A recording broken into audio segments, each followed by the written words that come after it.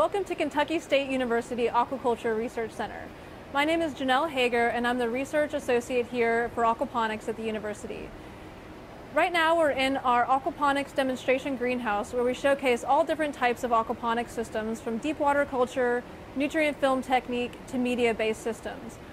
We get a lot of interest in folks wanting to do backyard aquaponics, so today we're going to be teaching you how to build your own IBC aquaponics system. For more information, you can visit our website at ksuaquaculture.org, or you can visit us on social media at KSU Aquaculture.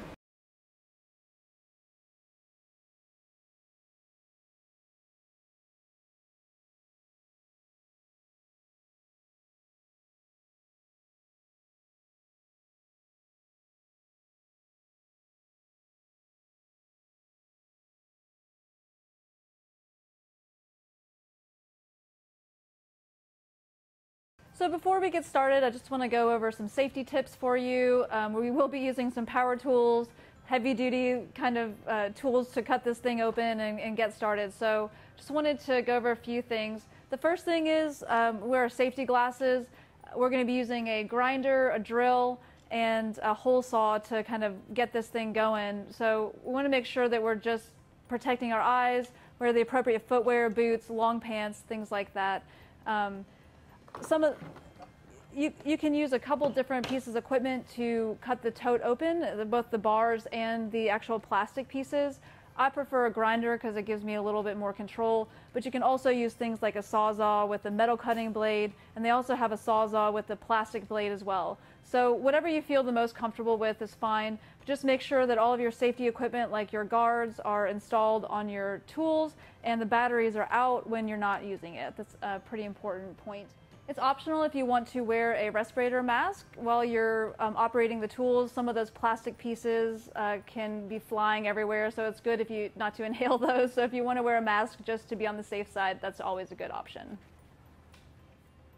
All right, so let's go ahead and get started with the first steps of getting this tote apart. This is Josh Ducey. He's our graduate research assistant in aquaponics. He's been working with us for about a year, and he's going to be doing all the heavy lifting today as we go through how to make this tote. So the first thing we're going to do is we're going to get the plastic tote out. So we're going to just tip it on its side and pull. Oh, sorry. So the first thing Josh is going to do is separate the cage of our fish tank from what's now going to become our plant bed, which is the bottom part. So typically when you do this, and this is going to be a little bit different depending on the exact arrangement of your tote, but typically that first bar is going to be kind of your goal right there. So Josh is going to take the grinder, which is a metal grinding blade, and he's going to cut the tote right at the top of this bar. You kind of want to get as close as you can to this horizontal rung right here, and that way you won't have any sharp pieces sticking up in your plant bed.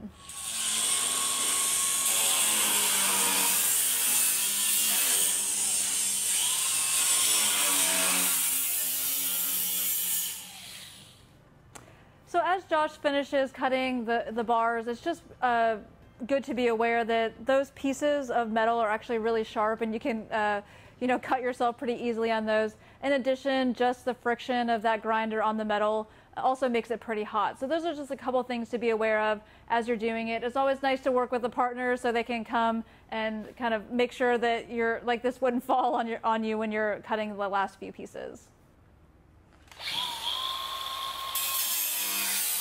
Couple different ways that you can do this depending on what you want to grow.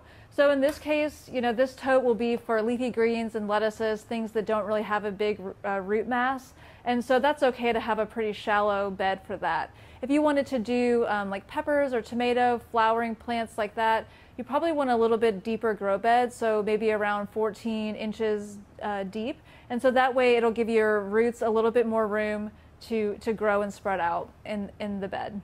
So, but for this purpose, we're just going to be doing a really shallow grow bed, and let's get started.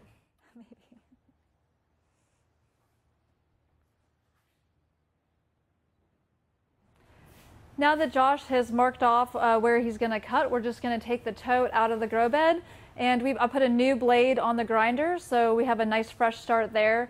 Cutting through that metal really dulls that blade, so you're probably going to want to get 2 or 3 blades to get through the project. So again, we've also used circular saws, cutting tools. We have just found the best way to do it is with a grinder, because it just offers us a little bit more control and precise cutting as we go through this process.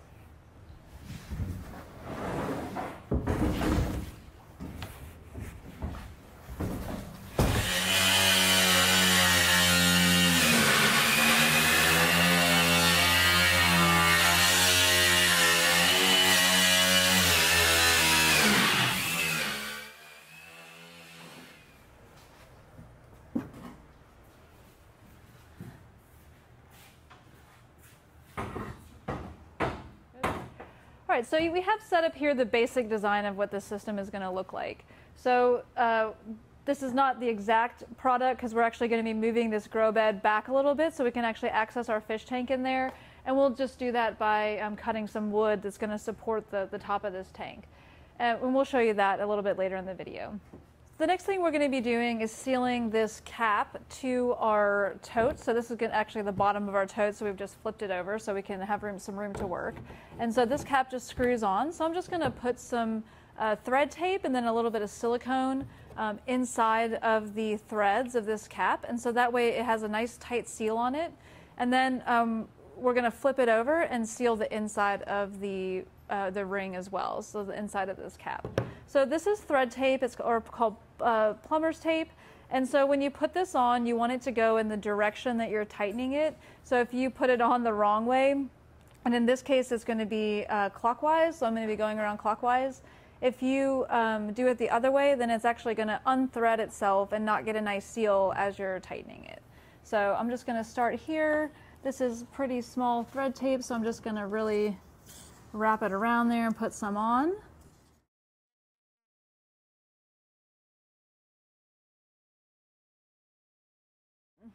So I'm just taking a dry cloth and just trying to get any of the dirt out of this thing. Good idea to kind of just clean it with water or something and then dry it off really well before you use it. This is Goop, that's the name of it. You can just buy it at any hardware store. I don't necessarily recommend using this, but what's important is you get a silicone or some type of sealing waterproof like caulk that you can use to actually seal these threads on there. So I typically use silicone that you can find in the paint department at your local hardware store.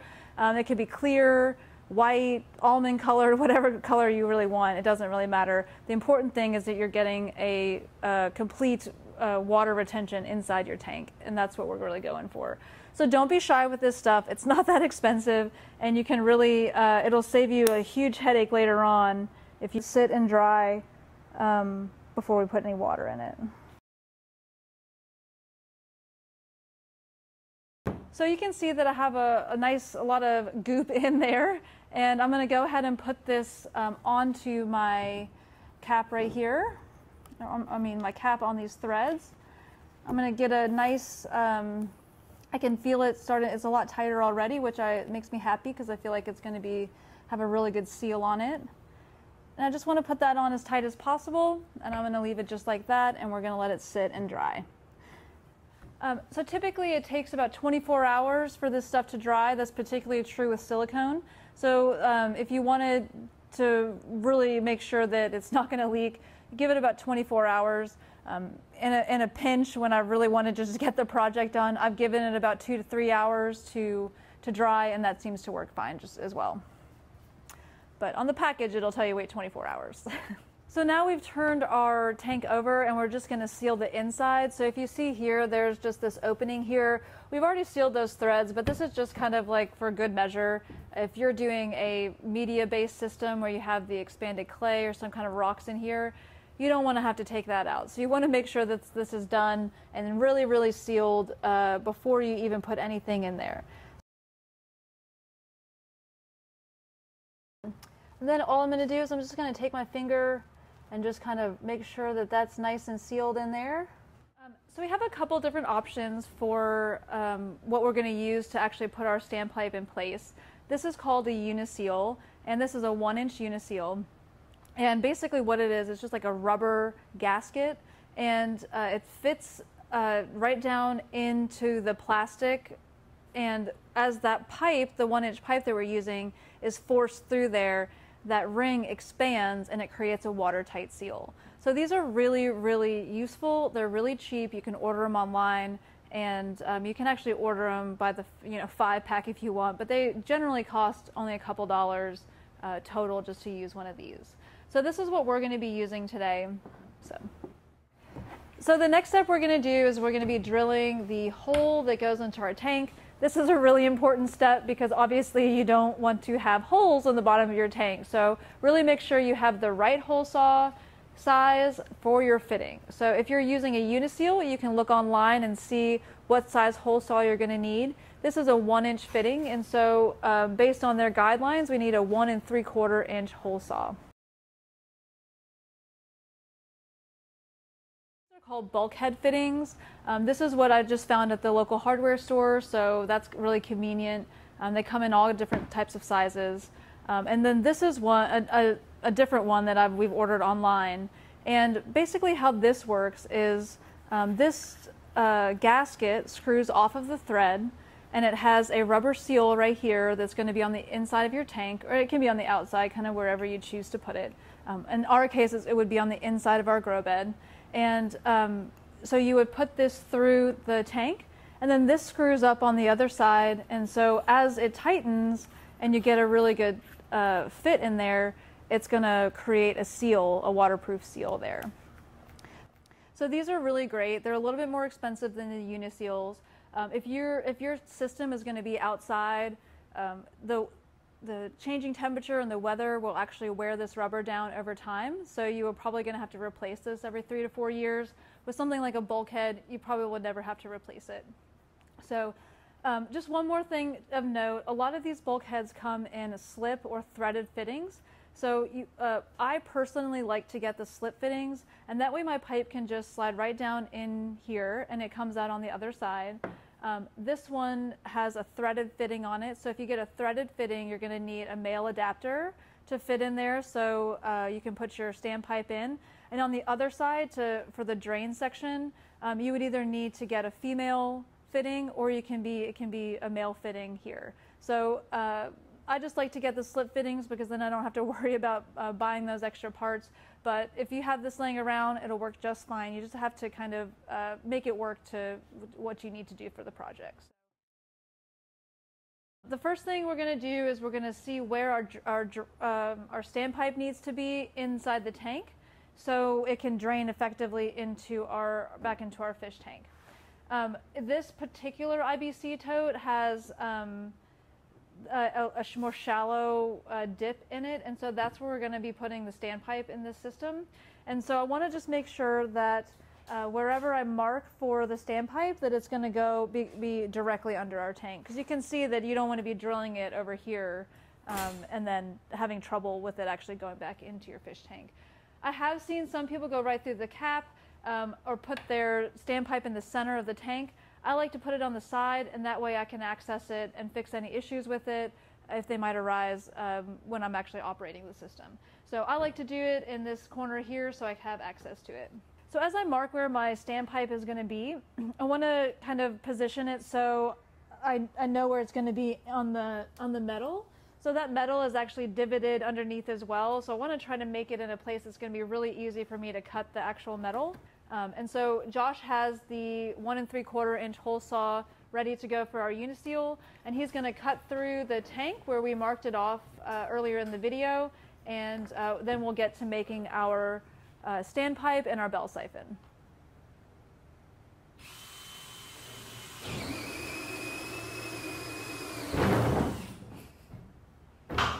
So often when you drill through this plastic tank with the hole saw, you're going to have these little wiry things sticking up. You want to make sure and remove those, even if just take a really light piece of sandpaper if you want to clean that up.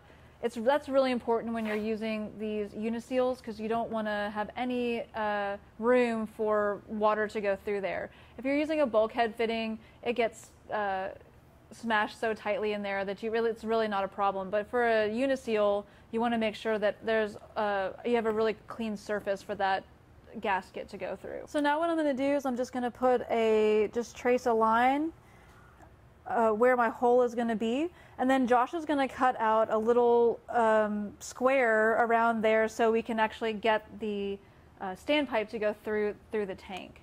And so he'll do that with the grinder, and then this is how the uniseal works. So the uniseal is like this, and it just pops down in there, theoretically. There you go. And you can see that that's a really tight fit in there. So it takes a little bit of effort for me to get that through there. And that's really what you want, because that's what's going to expand as the standpipe gets pushed through there and give you that really nice watertight seal.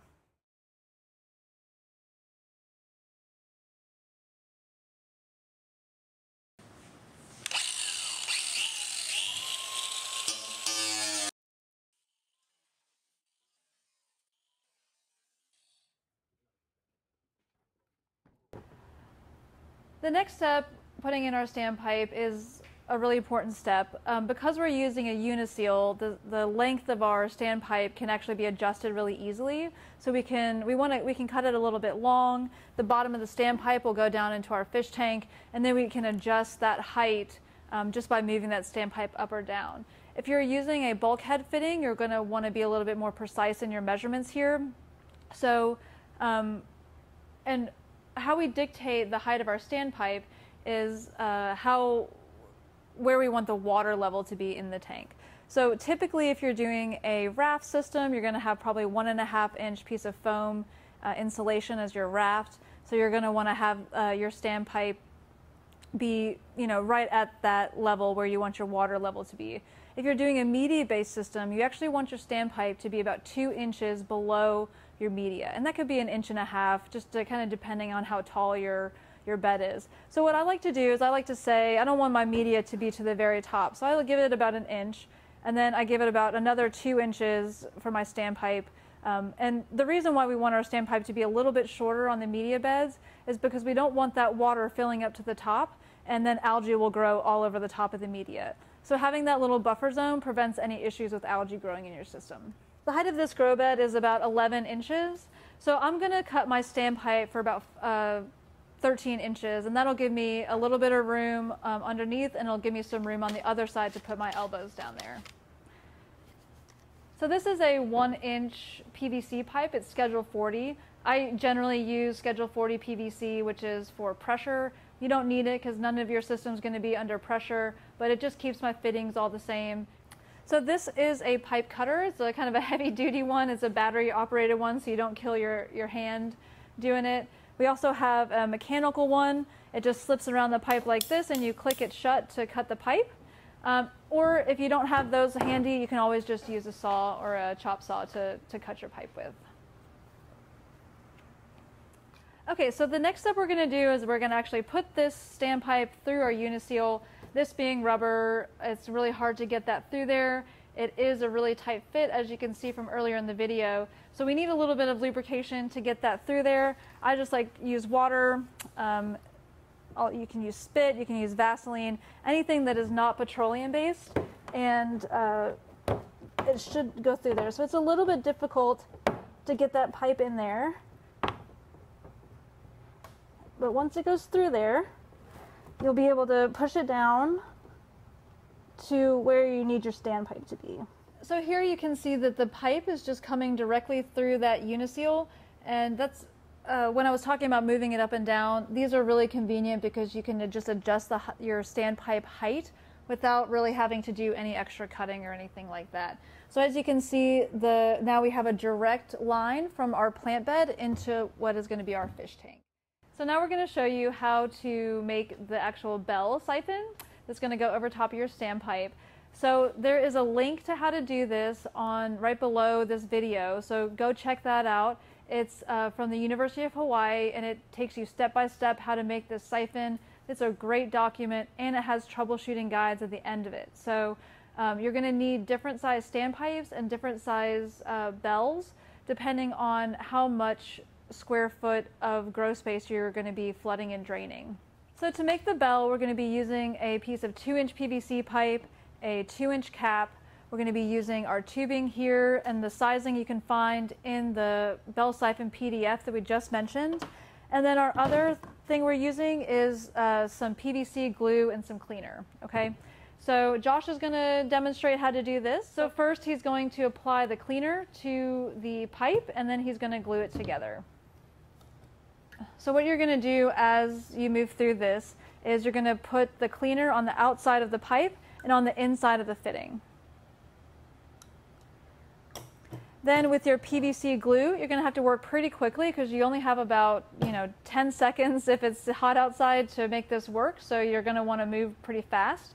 So you apply it liberally to the outside of your pipe again and the inside of your fitting. And then when you push them together, you're going to do a twist. And what that does is it smears that glue in there, and you can see it's already set. So we really don't have a lot of time to work here, so you really want to move kind of fast through this.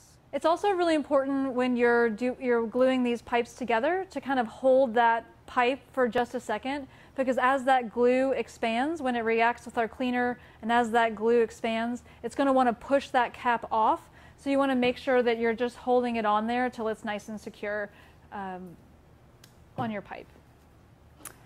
So the next step we're going to do is we're going to take our tubing and we're going to find a drill bit, as you can see here, that is the diameter of our tubing. And so it needs to be a pretty tight fit in there. So the way to make this work successfully is to not have any air at all that can get inside that siphon, or else it won't start a siphon at all. So if any air can get in there, it's not going to work. So we want to make sure that the drill bit that we're using has a really tight fit around that pipe. So what we're going to do is we're going to actually drill through the cap and then through our pipe. So we're going to make a hole that goes all the way into the middle. You just want it to go through one wall of the pipe. Make sure it doesn't come out the other side, okay?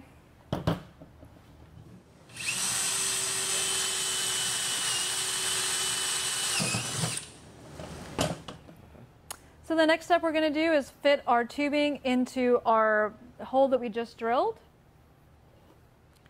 If you have a hard time fitting it through there, you just add a little lubricant on there, some water or whatever, and just make sure it goes about halfway into your pipe. So our standpipe is 7 1/4 inches.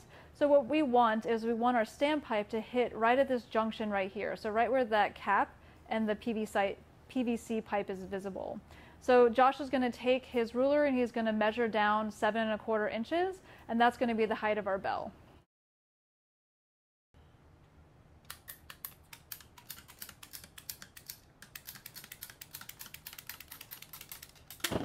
So the next step is to seal our tube into our bell. So Josh is going to be putting the sealant all along the outside of his pipe right here. And the trick here is when he's done, you really want to get a lot of it on there because you really want a tight seal, is to kind of smear that sealant against the pipe and also against the tube. And so that way we know that there's a really tight seal there. This is also one of those places where there cannot be too much sealant on there. So we're just going to let that sit for just a minute, and then we're going to finish up the rest of our project. So this is the water pump we're using. It's a great water pump. It's about 635 gallons per hour. And so when you're looking for a water pump, it's really important that you get a water pump that is sized correctly for your system. And I like to oversize my water pumps a little bit. And as we start building this pump up, I'll show you how to plumb in a return so it doesn't put any back pressure on your pump. I really like getting an oversized pump as well, because if you wanted to expand your system, you don't have to rebuy this part. And these typically run between like $30 to $75. But this is a really great pump. We use them in our systems here. And this is a 1-inch outlet. So what I'm going to do is I'm going to put some thread tape around this outlet so I have a good nice seal on there.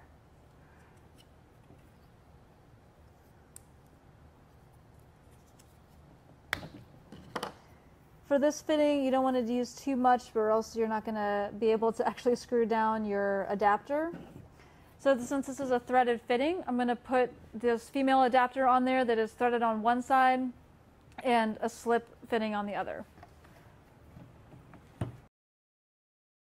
Okay, now we're going to go over to our fish tank and we're going to do some measurements, and then we will finish plumbing this in. The next thing we're going to do is plumb our pump in. So we need to get the height of how tall we need to cut our PVC pipe. So we're going to put our pump on the opposite side of our standpipe. And the goal of this is you want to measure how high your pipe needs to be to come right over the railing. And what we're going to do is this pipe is going to come up, and we're actually going to send our water on this side of our standpipe. So that way we're not flooding our grow bed and the same end that it's draining from. So you just want this pipe to come right over the edge. So we know that the total height from our pump to the top of our grow bed to go over that edge is 42 inches. But first we're going to plumb a return into that. So we've measured the inside of the tank just to kind of the height of the fish tank part. And we're going to cut this at 21 inches. And then we'll show you how to fit that together. The total height from the pump to our grow bed will be 42, but we'll get there in just a second. So what we're going to do is one of our ends is going to go in here. So Josh is going to glue all this together. And then we have a 1-inch T that's going to go on here. Then our another pipe is going to come up and continue on to our grow bed. But we need to glue this together first so we can measure what our total height needs to be.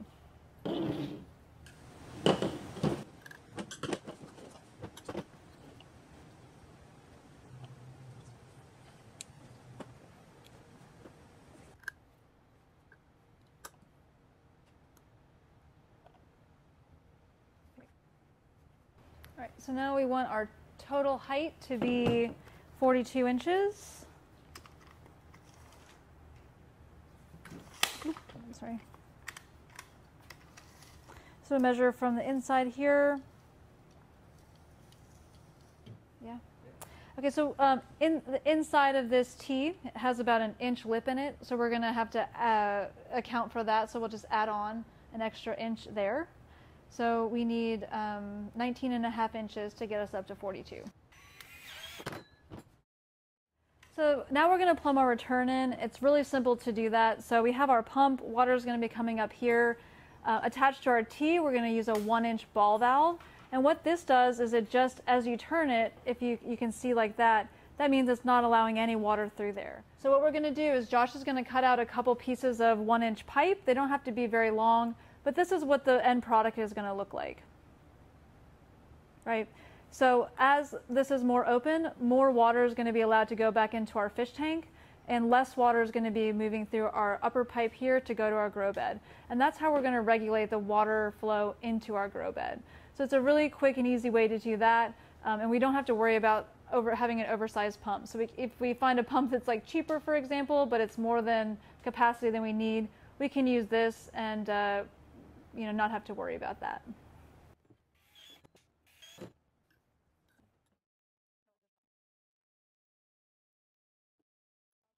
So now we have our final product here. You have your return line plumbed in.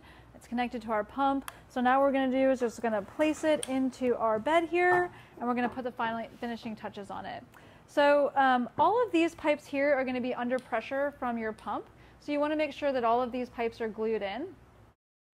So I'm just going to dry fit this on to kind of show you what it looks like, and we'll go back and glue it after. So we're going to have our elbow come up here. This pipe could be just a hair shorter, but just kind of up to you if you want. It gives you a little bit more play. And again, the measurements in this video are just specific to this tote. You're going to want to make sure and measure all of these yourself as you go through making your own. And so we're going to fit all these together. Josh is going to come back and glue them, but we're just going to fit them together like this so I can show you what it looks like. Like this. So this is what our final product is going to be. So we're going to have our water coming up directly from our pump. I like to zip tie this together so it makes it a little bit more sturdy and it's not going to move at all. and then it'll flood into our grow bed, and then we'll finish making our bell siphon over there, and then we can show you how it all works together. So the next thing we're going to do is stabilize our bed on top of the fish tank. So what I've done is I want to give myself a little bit more room in the front here to kind of, get my net in there, mess with my pump, get my air stone in, all that kind of stuff. So I've just moved this bed back a little bit, and I've done that with these wooden supports here. So they're just regular 2x4s, and we're going to secure this top bracket to the wood using these 3/4 inch U brackets. Fit that U bracket over the bar and make a mark where I'm going to screw it in. And that way, when we'll do that all around on all the sides, and then we can actually take this top piece off, screw our brackets in, and then bend them back over the bar and then screw the outer side in. If you have a really long drill bit and can kind of get in there and do it, it's easier to do it that way. But this is just kind of a way that we found to make sure that it really fits on there very well.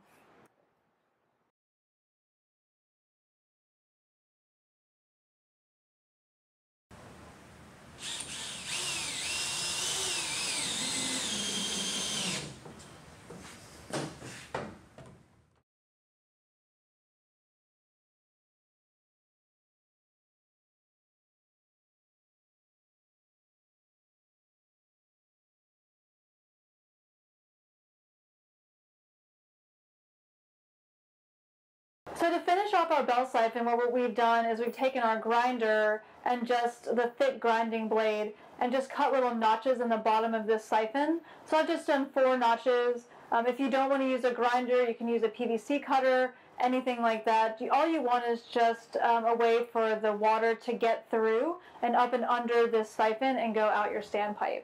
So, so that's what that looks like here. So how this works is the water is going to go through these notches and up under this bell, and as the water fills up in your grow bed, the water is also going to fill up in this tube.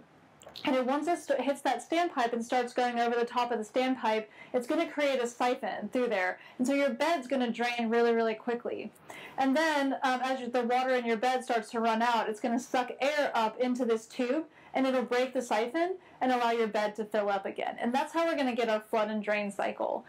In order to do that, a couple things need to be taken care of. A lot of people have experienced problems with bell siphons. They're honestly my favorite way. Here at KSU, we've been operating flood and drain systems with bell siphons for 5 years continuously and never had a problem. So some of the things you just need to be aware of if your siphon's not breaking is maybe just shortening the length of this tube, and also controlling how much water is going up into your grow bed. Just to put the finishing touches on our system here, again, this is a flood and drain system that we're building here. If you just wanted to do a raft system, you'd pretty much be done by now. You just have to add the aerator in there, and we'll talk about that in just a second. So just to finish up, if you're doing a flood and drain or media-based system, so this is what our bell siphon looks like completed. This is actually just going to slip right over the top of your standpipe. And as you can see, the height of my standpipe is just about equal with where the cap and the PVC meet. And so that's going to be key to getting the siphon to work properly. So I'm going to just slip this over the top of my siphon here. And then this is our gravel guard, and so this is going to prevent that media from actually getting sucked up and interfering with how the siphon operates.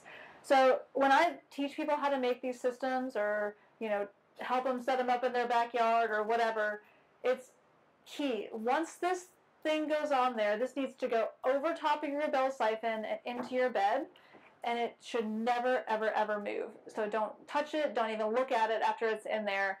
And then what I like to do is I'll put a piece of concrete, like a stone or something, paver over top of this gravel guard while I'm putting the media in there, and that prevents any of those rocks from getting up and under the gravel guard. It's a total pain if this thing moves and you get gravel up underneath there. It's just a nightmare to deal with. You'll have to take all that media out and put it back in. So this is nothing special. It's just a 6-inch piece of PVC, and we've just cut holes in the bottom of it so the water can go through there, but it keeps the media out. So you can see that water level slowly rising up through that tube, And then once that tube gets filled with water, that should kick on our siphon, which is happening right about now.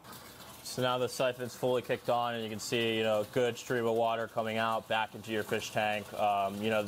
This is draining your grow bed, but this is also putting clean, oxygenated water back into the system for your fish to use. Keeps draining down. It'll start getting to the point where the air will actually start getting wicked up through the tubing.